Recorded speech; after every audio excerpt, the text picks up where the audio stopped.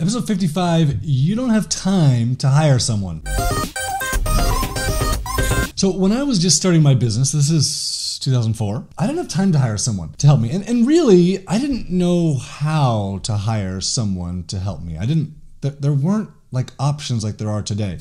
I had just bought a house. I had a new baby. My business was very small and it was really scary. Like the thought of hiring someone was, like it was a big risk to me. Plus, I was working 50 or 60 hours a week, and to take time away from that, like fixing software problems or trying to do some marketing, to try and hire someone that was questionable was like, it was questionable. And yet I knew that I needed some help because the business wasn't gonna grow if I kept doing everything on my own. I knew that like there wasn't enough time in the day to get everything done, and there were more things that I kept learning, like I need to be doing this, I need to be doing that, and we need to be doing ads, and we need to be writing content, and we need to be creating software, and we have to be doing customer support, and we have to be doing lead generation, and there were all these things that I knew just wasn't gonna happen if I didn't have help. So I tried hiring people locally, and that didn't work out for me. I tried it 4 times actually, and the first thing they did was quit because they realized, oh, you're making money online and I see your whole business. Okay, let me go do this on my own.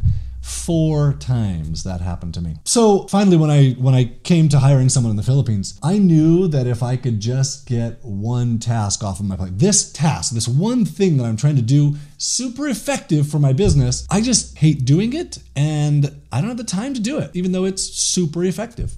And so if I could get that one thing off of my plate, my business would grow. So I made time to find someone. Now, making time back then wasn't really hard because there was an agency, and I went to them and I just sent them an email like, hey, I need someone. Well, at least I thought it wasn't hard. What it really did was it got the ball rolling. And that's my tip today, is to get the ball rolling. Here's what happened to me. I talked about this a couple episodes ago, but so I sent an email to this company and they're like, well, what kind of person do you want? And I told them, and they kind of find that kind of person, and it didn't work out because they didn't really care. They were just putting a warm body in a seat and marking up their salary to me. And that person quit after a week saying, I can't do this work. I don't know how to do it. So the agency comes back to me with another person, and within a couple of days they quit because they couldn't handle the office politics at the agency.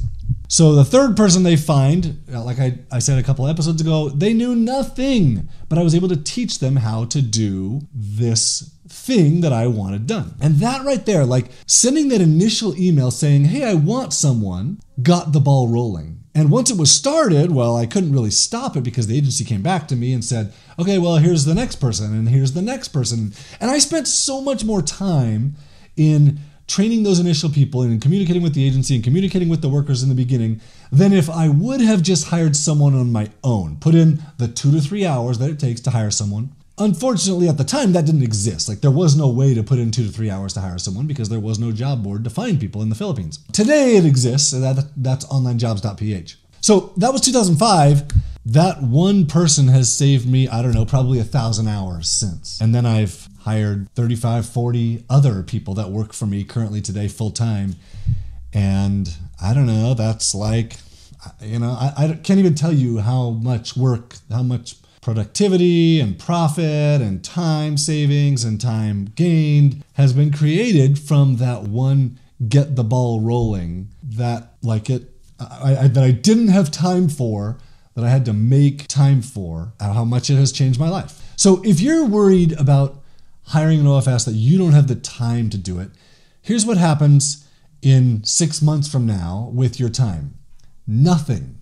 And that's the problem. Nothing happens if you don't do something different. And that something different today, at least for a lot of you, is hire someone in the Philippines. Get the ball rolling. So here's what you can do to get the ball rolling. Go to Onlinejobs.ph and search for the skill that you're looking for. It's not super hard. Just do a search for your skill. Like you want someone to manage your social media. Great. Social media manager. You want someone to do Pinterest marketing. Pinterest marketing. You want someone to be just a general virtual assistant. Virtual assistant. Type it in, look at some profiles, and then post a job. Once you've done that, you've posted the job, and it doesn't have to be super long. It doesn't have to be super detailed. It just get something out there. Once you start getting job applications, you can't stop the ball from rolling. And so the initial just get it rolling is the most important piece of this. It may not change your life like it did mine, or like I've seen thousands and thousands and thousands of other employers, but it might. Like that's the best ROI that I've ever seen, is something that gives you time. Dang, that's good ROI. And it's not going to happen immediately. It's going to take time, but get the ball rolling.